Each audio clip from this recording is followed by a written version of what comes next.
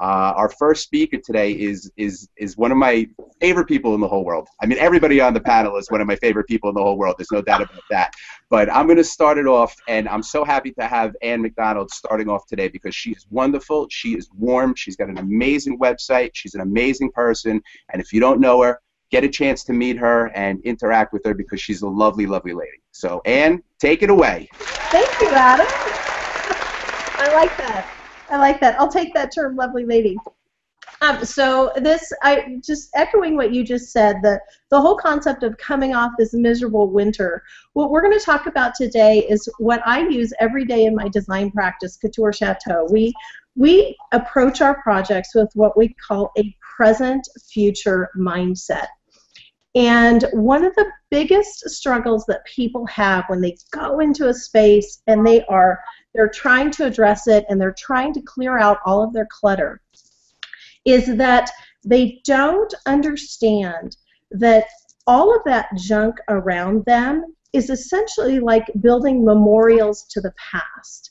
And what I want you to do as you are approaching your spring cleaning is to use a present future mindset. And so I'm going to talk to you a little bit, I'm going to get to my notes here, a little bit about what I call the tell. And anytime we go into a project, whether it is a design project, even if it's a business-free organization project, I walk into the space and I can tell you immediately if you are kind of living and trying to order your life as it was in the past, or if you're really ready to clear out the clutter and set up hope for your future. And it's this single thing, and I want every single one of our listeners today, every single one of our watchers to really take stock of this.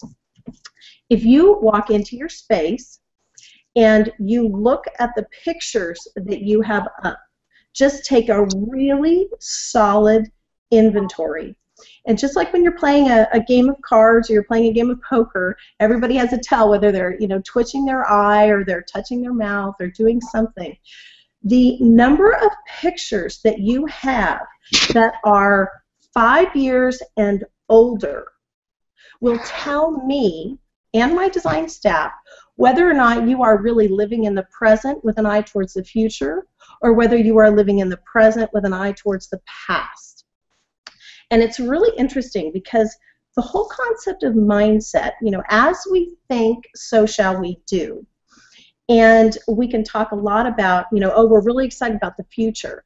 But if we don't actually take the steps to create space for the future to come in and fill that space, it's just theory. It's not really being lived out in our daily lives.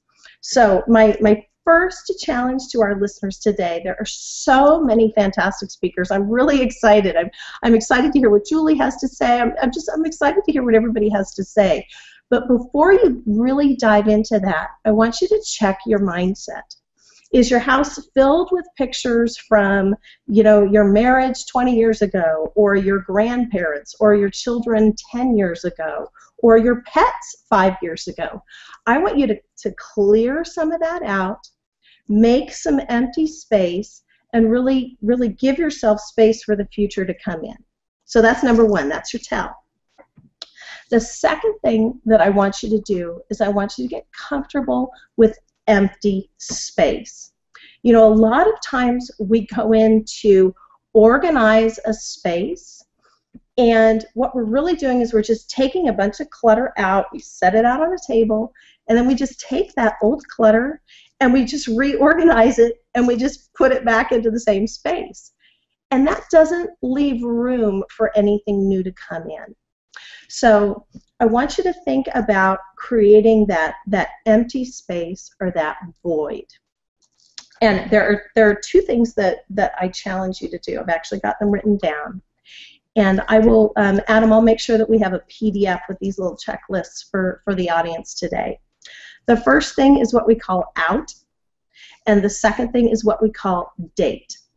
So when you take everything out, you're gonna lay it out, whether you're cleaning out a closet, whether you're cleaning out a business, whether you're cleaning out a home. Maybe it's just as simple as a child's bedroom that you want to get freshed up for the spring. you're going to take everything out. If you haven't used it in the past 6 months or the past year, then it really needs to go. And there are lots of tips and tricks. You know, everybody always talks about, you know, touch everything once. So I don't need to give you that information. But I want to share with you what we do when we go in and we refresh clients' homes for the spring. We go in and we have to we put a date on it. So as everything comes out, if you can't identify a specific date in the future or a specific event in the future that thing or that pile of stuff is going to be used for, then I want you to consider getting rid of it and leaving that space empty. Does that resonate with you at all, Adam? Well, it certainly resonates with me, and I'm sure it resonates with everybody else, because if you keep seeing me look down to my left, I'm taking notes, and as I'm writing them down, I'm like, gotta do that, yep, gotta do that. That's perfect. It's really interesting because the whole concept of mindset, you know, we talk a lot about mindset, whether it's in the business world or even in the design world, but until we take it into the practical and put feet on it, it doesn't help us in any way. And I see a lot of people get discouraged. You know, we're supposed to have all this hope for the spring, but what happens is we just get burdened. It's just like this heaviness that comes upon us because we can't really execute. And being able to take simple steps like changing out a picture or putting a date on something that you're going to use helps us move forward. And one of the saddest things to me is when people just get heavy under that burden. And I don't want that for people. I want people to really have hope for the future, because I really do believe that the best is yet to come. You know, if you're still breathing, there's something that you have to do. And in order for you to do that, your space there has to be elbow room for you to walk in and have something undone. So I really want you to get your head around that. So the whole concept of putting a date on it, do you understand that? I mean, does that resonate? Do I need to kind of expand on that a little bit? Because we have a whole series of steps. I mean, I'm sure that people can, start to. In my head, I'm already thinking like different levels of doing that, of the dating, because we have one area in the playroom for the kids, and I had set up. We went to IKEA and we bought those beautiful frames that are just like a little square, and we saw it on the wall, and you put up 9 frames, and we did that. We got all the frames up on the wall in a perfect 9x9 grid pattern. Looks dynamite, except we never put the kids' pictures in there. So we have all these strangers that are in the IKEA pictures up in the playroom. And honest to God, it's been like that for about 2 years. I mean, I'm not gonna lie. I'm forcing you. I want you to put a date on it for this spring. I am going to. It's going to be, I think, a date for Wednesday. Yes. I mean, one of the examples that we use when clients don't understand it is if you're cleaning out your refrigerator, things have expiration dates. Well, your stuff in your life has an expiration date. And if you're not able to recycle at least a third of your stuff, either donate it, give it away, upcycle it, move it, transition it, kind of every 3 to 5 years, then you're being bogged down by junk in the past. And we have to make room for the future. So one of the things that we always say, put a date on it. You've heard the song, put a ring on it. Well, put a date on it. If you'd like to put a little date on it. If you'd like to put a little date on it. That's exactly right. So I'm going to give you an example from my own home. From my own home. We have a downstairs area where we throw a lot of parties and we do a lot of entertaining. And a lot of times we have leftover, whether it's paper goods or, party favors that we bought. And if we don't go in and check it about every 3 to 6 months, the stuff just amasses, and what could be a blessing to somebody else is just this nuisance to us, and it really holds us back. And so just yesterday, as I was kind of preparing for this talk, and I was really thinking about what key concepts I wanted to share with the audience, I thought I really have to do that for my own life, and I have to be specific about doing this. So We have 3 parties scheduled for this, for the spring, the end part of the spring, and then on into the summer. And so I went through just very methodically and went through and thought, okay, this has to go. This is going to be used, May 30th. This is going to be used in August. And then this is going to be used in the first part of September. Everything else has to go so that we can leave room for what the future has to bring for us. Right. So now let me ask you a question. As because it takes so much energy for people to actually go through that process. It does. So first you have to think about thinking about it, right? Yes, and you decide to really think about it. And maybe you think about it one more time before you commit. So let's say you commit to doing something like that. You said you had a lot of stuff. You have these 3 parties. You're an organized person. You're an interior designer. You're awesome. Your house is always clean, spotless, and everything. But there's that area of your trouble. How long did it actually take you to go through your things, organize it, and how did you feel after? A transparency. So I thought about it for about 2 days. I actually sat and I planned. I went to my desk, and I don't know if you noticed or not, but I do a lot of hangouts from this space in my office. And I cleaned this space off behind me because I really felt convicted. I had some old client projects that were, we had old fabric samples that were up or projects that had been completed. So I cleaned the space off. I turned around and I faced here and I sat down with the calendar. And I made a very realistic schedule for myself. Yesterday, I did spend about 4 hours working on nothing but cleaning out all of those spaces. And I had a clipboard. No, I should have brought it with me, and so you could have it available. A clipboard for each event that we have planned. And if the item couldn't go on that clipboard, I knew that it had to go. So it was 4 hours. It was a mess when I did it. And it was a day of just sitting, focusing at this desk behind me, really being brutal with myself. Right. And you sat there for a couple of hours. I mean, I in did. that one spot, and then you're moving around a little bit, but you stuck to your task. I do. I get a nice cup of coffee in a pretty cup, and I usually like to give myself about 90 minutes. I find that your productivity really falls off if you're sitting or focusing for any more than 90 minutes. Right. But the truth is, we can say we have the mindset, but if we don't put it into practice, it means nothing. Right. True that. True that. So there you go. Yeah, there you go. I'm just thinking about, because so many times people ask, just people when you do things that are organized anyway, they say, oh, I never get to it. I'm so busy. I'm this, I'm that, and it really takes the thinking about it and setting it down and setting your mind to do it. And 4 hours, it may take some people 8 hours. It may take people some Absolutely. 2 days.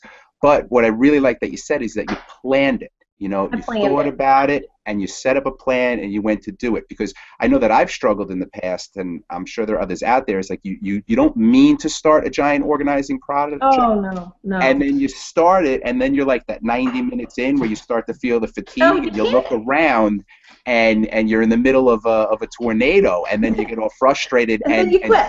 And then you quit, and you end up having 2 messes: the original mess and the new one you just created. Yes. So. And then you argue with the person next to you. Yeah. So I completely understand that. One of the reasons I like to talk about the whole concept of the tell, as I mentioned at first, is that if you can do this one thing, if you walk into your house and you can't do anything else, walk into your office, your house, look around your public spaces, and see if you can take down some of the pictures from the past and replace, even if you can replace 2 or 3 with pictures from the present. That single act gets you over the hump. Because so often we, in our personal spaces, we build these memorials or idols to the past. And our kids are 25 years old, and we've still got pictures of them when they're 2, and they're, the pictures are this big. Well, Right. Take that picture down, because every time you're walking by that picture, what you're really saying kind of subliminally to yourself is that, well, those were the glory days. Well, that's a lie. Your glory days are ahead of you, and the glory days for your children are ahead of you, or your spouse, or your pets, whatever it is. And that single action is what takes what we talk about, the present and the future mindset, from this into your hands. And that can help you get past those major barriers. Yeah. Does that make sense? Oh, so much. I was thinking about just actually growing up in my own house, with my parents, and they had a few pictures of us then when we were kids, and actually it was our bar mitzvah pictures, me and my brothers, and that didn't change until we were like 28 years old, when we started getting married and having the kids and everything. And correct. I missed it for a minute, but then I was like, yeah, it's about time. It's like update something. They're there for over 20 years, and when they took them down, they were able to make that whole hallway so much nicer because it wasn't on that 1984, wood frame. Did I just date myself? Am I that old? Oh my gosh! No, but, trust me. Yeah. Trust me. I mean, think about how Facebook does it. Even one day a week, Throwback Thursday. So Right. if you thought of 1/7 of your pictures or the things that you've kind of memorialized in your house to the past, Right. and the rest is available for today and the future. Sure. All right. Well, I got homework to do. There's no doubt about it. And I am going to try to get at least the IKEA people out by Wednesday. Please do. Get all the frames done. I'll have to post a picture. I'll take the IKEA people out, and then I'll have to pick out some nice pictures. I'll hold you know what? accountable. I know Jennifer Ford-Berry will love this. I'm going to make a project. Actually, everybody I'm sure will love this, but I'm going to make a project with my kids, and I'm going to let them pick the pictures that we could put up. I'll print them, cut them, blah, blah, blah, and I'll put up a picture just to prove that I did my homework so I could be graded. There you go. So that's great. Okay, so listen, Ann, thank you. I mean, this is why I love you so much, because you speak so from the heart. You talk about truthful stuff. You talk about simple stuff. It may not be easy for people to do, but it is simple in theory. So great job. I appreciate it. And thank you. Oh, just wonderful to have you. So for anybody that's interested in more what Ann has to say, you can find her at annmcdonald.net. She answers her emails. She answers answer Facebook. My email. Yep, she does that stuff. And of course, we have, which I didn't mention before, all the speakers over here. We all have our websites and everything. So what we did is we've put a list together of everybody that's on the event, and everybody has like a PDF free handout that you can have. And there's also going to be special offers that they have up on their website. And the list might not be complete as of right this minute, but it will be completed the next day. So click on and say hello to Ann and see what else she's got. All right. Yes. So Ann, I thank you so much. Thank you, Adam. Round of applause. Thank you. All right. Rapid, the world's greatest gift wrap organizer. www.rapidgiftbag.com